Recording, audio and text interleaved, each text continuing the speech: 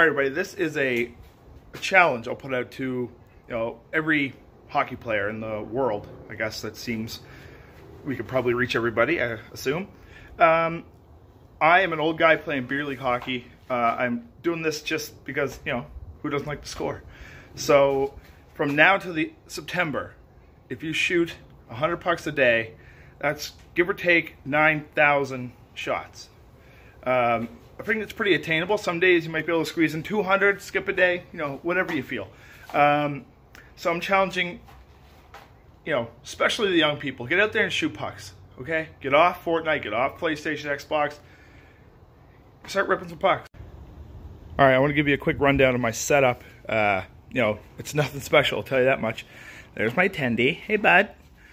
I got some plywood here that falls down after I hit it with one puck because,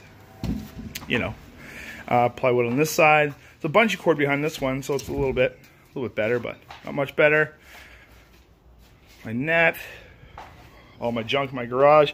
I'm shooting off this 4x8 piece of utility board, which, it's pretty good, I must say.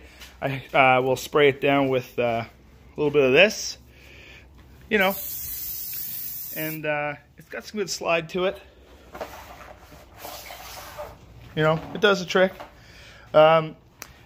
Really annoying, I don't have a whole lot of pucks, so that, I have to scoop up them after every round or two. It's kind of annoying.